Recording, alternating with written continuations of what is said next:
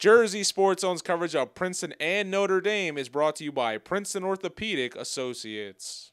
We're at Mercer County Park for one of the most anticipated hockey games of the week, Princeton versus Notre Dame. Princeton with that #1 spot in the Colonial Valley Conference. Fighting Irish looking to make a statement tonight with a win. This one had all the makings of an instant classic. Both teams making it difficult for one another as we sit scoreless for most of the first. With 8 seconds to go before the break, it looks like it'll remain that way until Keith Goldberg gets the party jumping with the first goal of the game to help Princeton take a 1-0 lead going into the second.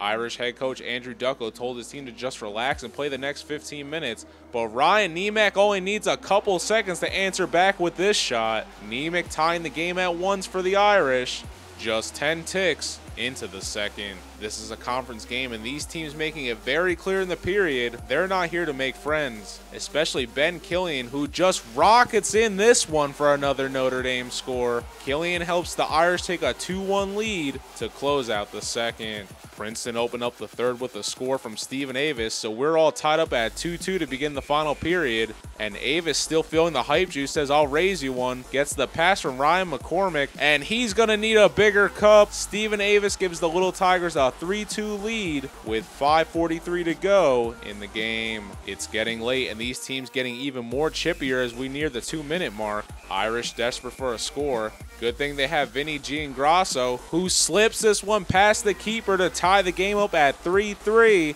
with 2:05 remaining. With just seconds to go in an incredible game, it is a shame we might see a tie, but let's not get ahead of ourselves. Ben Killian for Notre Dame says ties are for meeting parents. Killian gets the go-ahead goal for ND with 42 seconds left, and they are losing their minds at Mercer County Park. What a big-time moment to put a stamp on this classic. There would be no answer from the conference leaders, and Notre Dame can sleep good tonight knowing what they just did. 4-3 is your final from West Windsor.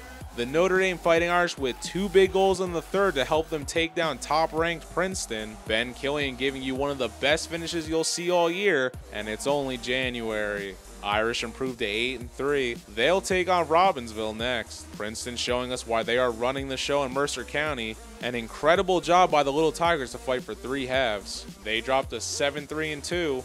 And will try to bounce back against South Brunswick. Afterwards, we caught up with our hero of the game to see how he got it done. Well, my line mates, Ryan Nemec and Nate Goldberg, they've been feeding me the puck, and we all been moving the puck really well, and Nate got the puck on the wing and just made a nice pass in the middle of the ice, moved the goalie, and just saw a shot, and I took it. I'm Neri Rodriguez, and you already know it's Jersey Sports Zone. Want to see highlights and features from your favorite school? Jersey Sports Zone is entirely supported by our great sponsors. Email marketing@jerseysportszone.com to get your business in front of our loyal audience and highlights from your hometown.